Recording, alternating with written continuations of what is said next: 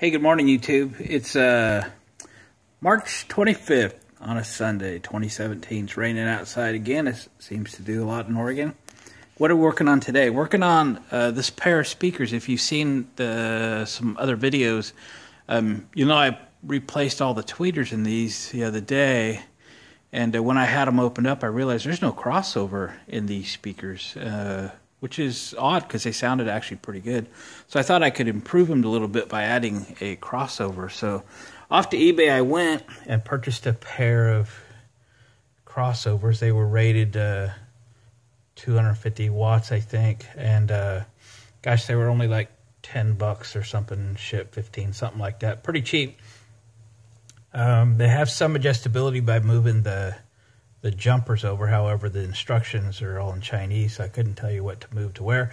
I think they default at 2500 hertz. These are just two-way speakers, so it's just a two-way crossover. But I thought I'd just do a quick video and show everyone just how really simple it is to add a crossover if you've got a pair of speakers that don't have them.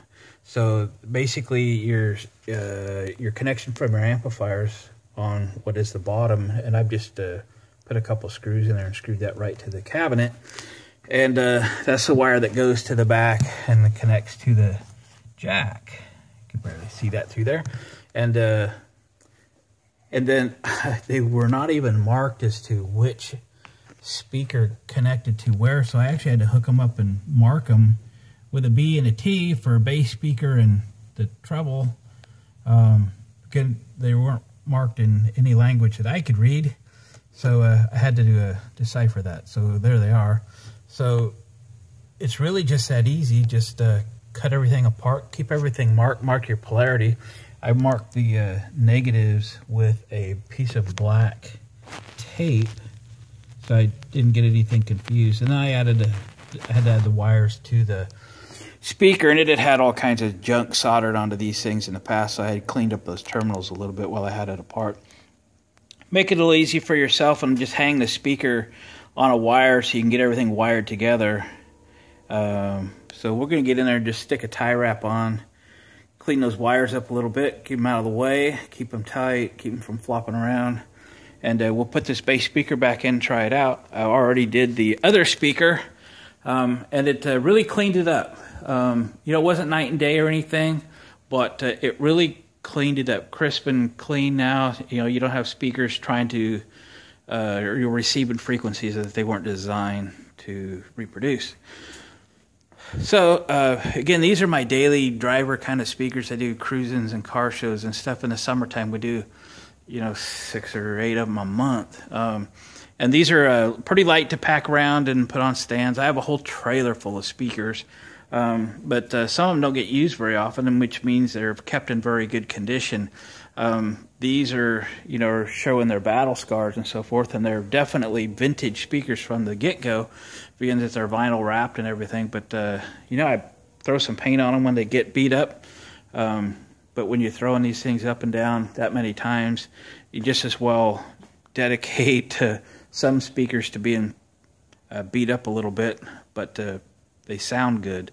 I even used them for an indoor event a couple weeks ago with some smaller top speakers, and well, the sound quality was really good. I had the floor just vibrating with the bass response of these. Again, they're nothing special. I'd never seen one with a square magnet on the back of it before. They are 15s. So anyway, I like them because they're easy to pack, they're easy to put on stands, and they're easy to store in the van. I now pack 6 speakers with the van. This van's now equipped with 3 amplifiers. One more amplifier was added this winter. So I can easily run 6, or of course you can parallel them, and the amps are okay with that. And if you want to run 12, but I can only carry 6 in the van. Other than that, I have a trailer load of equipment. So the added EB7100, those are 200 watt 2-channel amplifiers each. FM modulator. Ooh. So anyway, thanks for watching my videos. I'm going to go ahead and finish up this speaker and give it a quick test run it for a little while.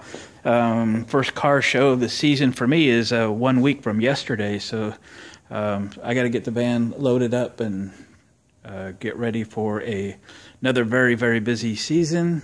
And this is my off season. This is when I get all this stuff done. So I was glad I had time to upgrade these speakers, and I hope you enjoyed watching it. Go on to YouTube go on to eBay and find you crossovers that are inexpensive and upgrade your speakers. Thanks for watching, comment, and subscribing, and we'll catch you on the next one.